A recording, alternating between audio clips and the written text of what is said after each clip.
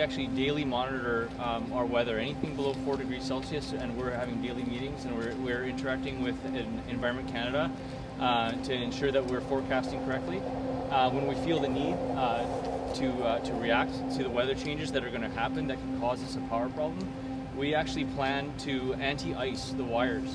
Right? And what we use a piece of equipment that you see here to do that.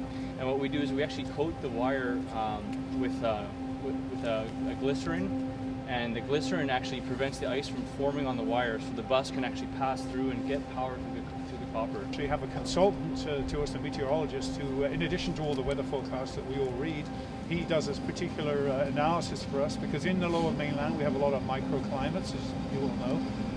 And he gives us predictions all around the SkyTrain system where the problems are likely to happen. For instance, on Sunday night, he said it's going to happen, and we sent out these anti-icing trains on Sunday night to coat the rails in the areas where we expected problems. We sent them out again in the morning on Monday and again in the afternoon on Monday.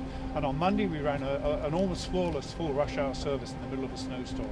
We did have a 20-minute delay, but that was not related to the weather. That was a train timing out because of a computer problem, which can happen on a summer's day. So from our point of view, it actually went very, very well. We have 300 kilometers of trolley overhead wire that need to be coated nightly when we need it. So with 3 trucks, it's 100 kilometers each. It takes us about 6 hours to do that work every night, right? So it's quite an endeavor.